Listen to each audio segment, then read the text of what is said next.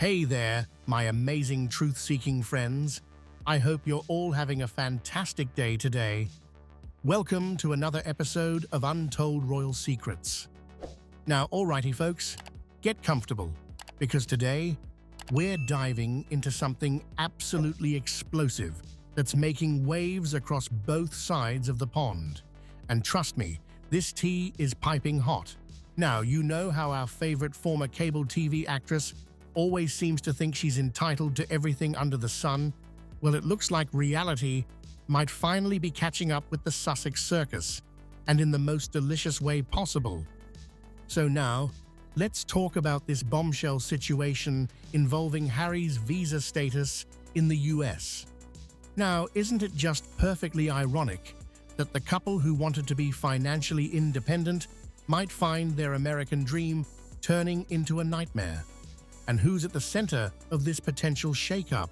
None other than Rick Grinnell, who might become the next Secretary of State under a potential Trump administration. And oh my goodness, my dear viewers, let me tell you, Rick Grinnell did not hold back. His description of our favorite Z-lister as the classic American woke progressive who doesn't want to do the work but is outraged she doesn't get the freebies is absolutely spot on. Finally, someone in a position of power saying what we've all been thinking. Remember how she waltzed into the royal family thinking she'd revolutionize a 1,000-year-old institution in 5 minutes. And now look at her, hiding away in Montecito, desperately trying to stay relevant with, wait for it, jam. Yes, you heard that right. From wanting to be the modern face of monarchy to selling jam. You couldn't make this stuff up. Let's take a moment to appreciate the pure poetry of this situation.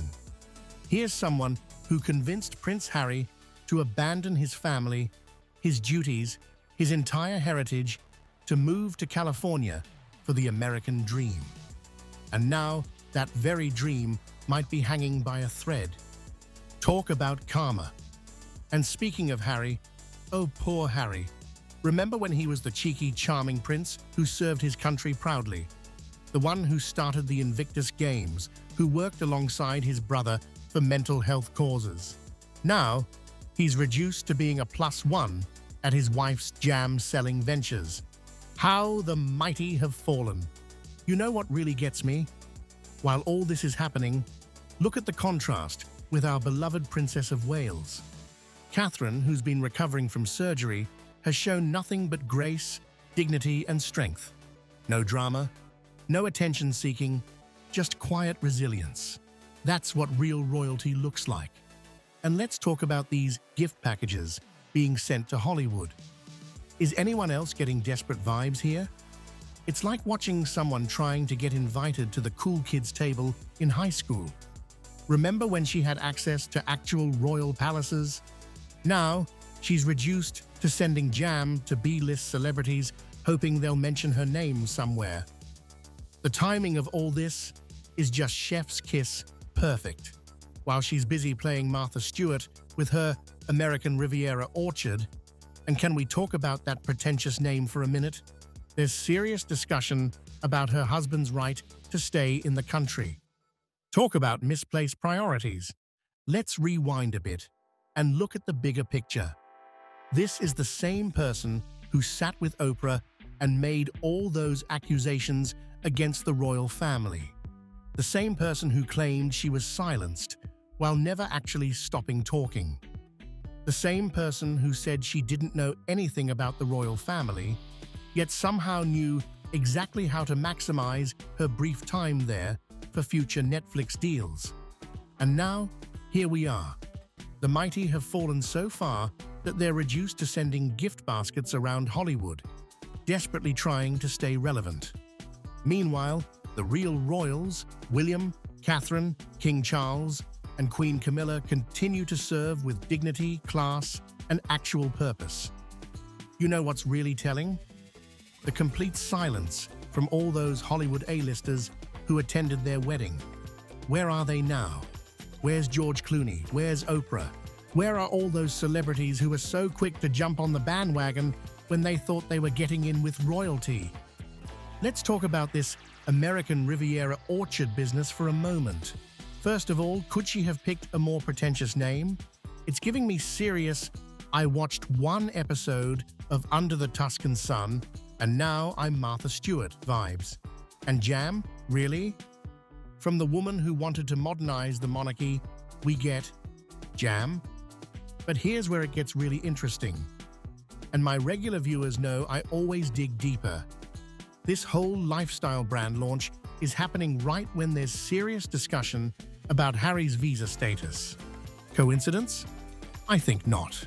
It's classic deflection tactics from the Sussex playbook. Remember how they handled the bullying allegations from palace staff? Release something bigger to distract from the real issue. How about when questions were raised about their use of private jets while preaching about climate change? Suddenly, there was a new photo op or interview to distract us. Speaking of those bullying allegations, isn't it interesting how they've never been properly addressed? Just like how they never properly addressed the questions about Harry's visa application and his drug use admissions in Spare. It's always deflect, deny, and distract. And let's talk about Rick Grenell's comments for a moment. This isn't just some random commentator. This is someone who could potentially have real power over the Sussex's future in America. And he sees right through the facade. When he says she doesn't want to do the work, but expects the freebies, he's speaking from experience in high-level government positions. Think about it. This is exactly what we saw during her brief time as a working royal.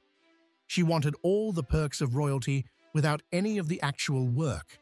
Remember all those ribbon-cutting ceremonies she turned her nose up at?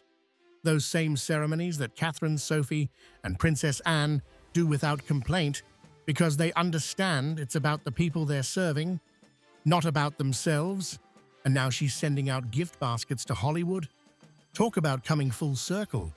From sending her old publicity headshots to casting directors to sending jam to celebrities.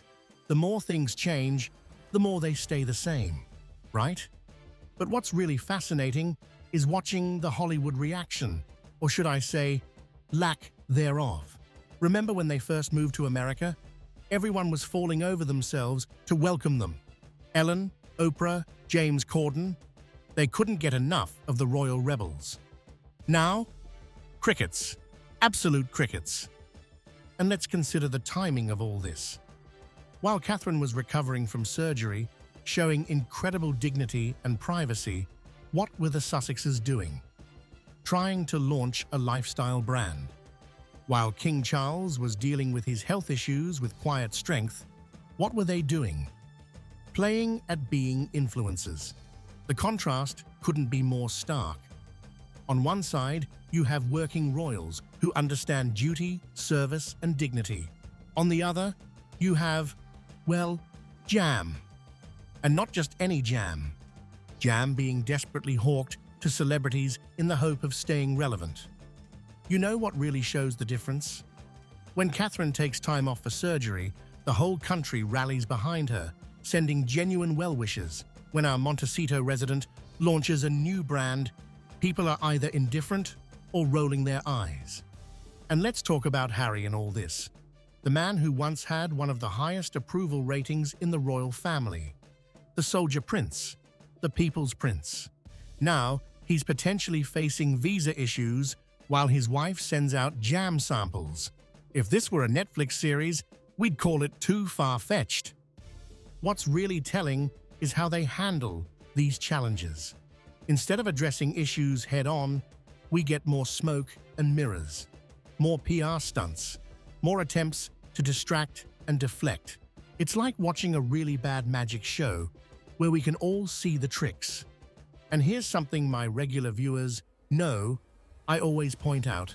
Look at the pattern. Whenever there's negative press or a serious issue to address, suddenly there's a new project, a new initiative, a new something to try and grab headlines. It's PR 101. But it's getting so obvious, it's almost embarrassing. Remember when they first left the royal family? They were going to change the world with Archewell. Then it was Netflix documentaries, then Harry's book. Now we're down to Jam. The trajectory is rather telling, isn't it? But what really gets me is thinking about what could have been. Imagine if they'd stayed within the royal family, worked alongside William and Catherine, supported King Charles in his new role. Imagine the genuine good they could have done instead of this constant chase for relevance. And you know what's really sad? They're ghost children. Archie and Lilibet, I mean if they even exist, could have been growing up alongside their cousins, being part of one of the most historic families in the world. Instead, they're being raised in this bizarre bubble of celebrity wannabes and Instagram influencers. Let's not forget, this is the same couple who claimed they left the UK for privacy. Now, they're literally sending gift baskets to celebrities begging for attention. Make it make sense. The irony of their situation would be hilarious if it wasn't so tragic.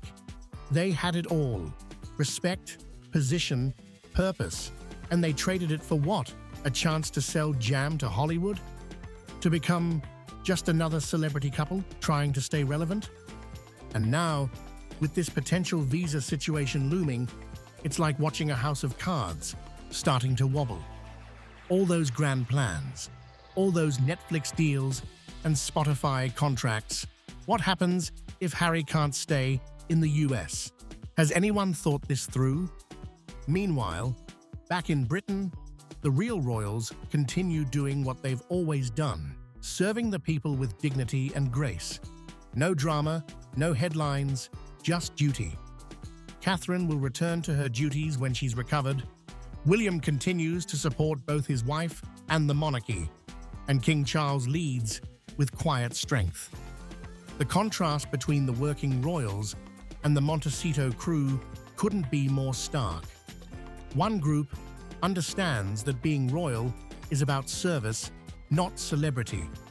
The other, well, they're selling jam.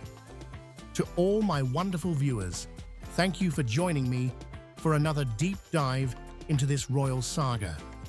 It's like watching a Shakespeare play unfold in real time, complete with tragedy, comedy, and yes, even jam. If you've enjoyed this analysis, don't forget to like, subscribe, and share your thoughts in the comments below. Remember, we're not just watching history, we're watching what happens when someone tries to use the monarchy as a stepping stone to celebrity and fails spectacularly. Stay royal, my friends, and I'll see you in the next video.